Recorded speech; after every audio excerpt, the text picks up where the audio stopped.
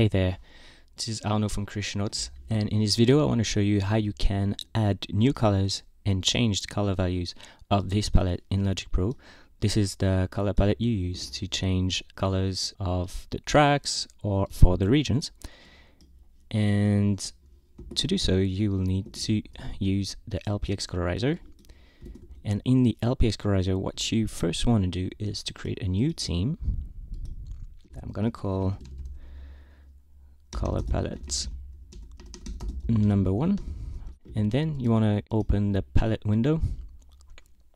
It's going to bring this window that reflects the exact same color of Logic.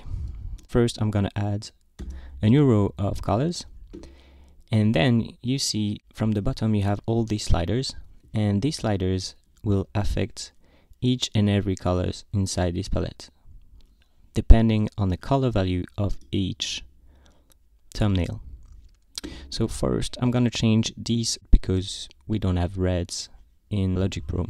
And then let's say I find these colors to be a bit too flashy, a bit too vibrant. Then if I want them to be a bit pastel, for instance, I would change the base saturation.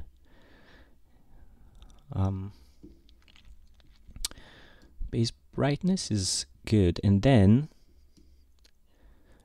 I will just add a little bit of brightness difference and saturation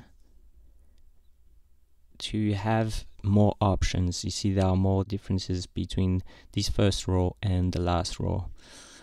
And from there you just have to hit colorize, and these colors are going to be added inside Logic.